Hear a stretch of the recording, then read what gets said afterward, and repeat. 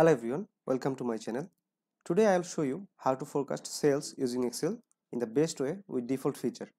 Like in this example, I have a sales record of last 2 years and I want to forecast my sales for next 6 months. So let's do it.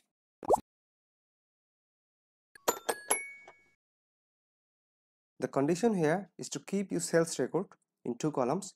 First column is for the month and second column is for the sales record or any other records you want to forecast. Select the data, go to Data tab and click Forecast Sheet. After the click, you'll get an instant forecast, but we'll customize it for the best result. You can show the forecast in both line chart and column chart, but I prefer line chart. Here in this chart, the blue line is for my sales record of last 2 years and the orange line is for the next 6 months forecast. Now we'll customize it. To customize, go to options.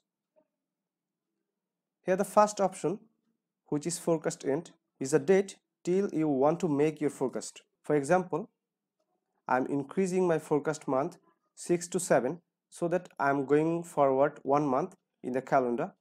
Now it's showing forecast line with this data. Then forecast start.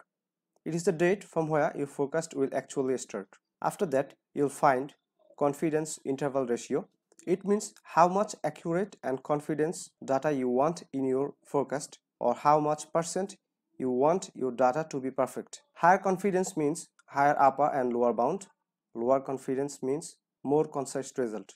That means if you increase the percent, the upper bound and lower bound will increase. That means your forecast will be on that boundary. After that, we'll go for seasonality. It's a very useful feature of this forecast sheet because in every business there are seasonal time. In this sales record, the seasonal time is like July and August, and off season is September.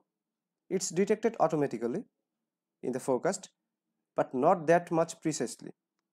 So I'll set it manually. I'm making it 12.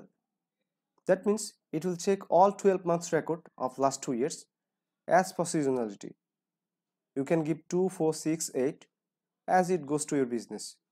So here I'm getting a perfect forecast for my sales record with seasonality. Then you will find timeline range. Here it's showing the timeline range and it's showing the value range.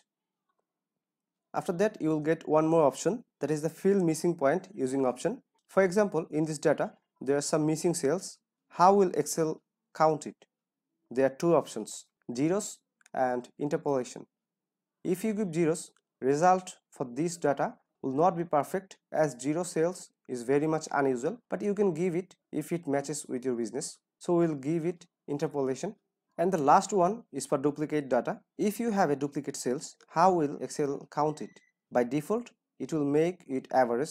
You can sum it, max it, min it by considering your data, whichever goes with your sales data. Then just click create and your forecast will come.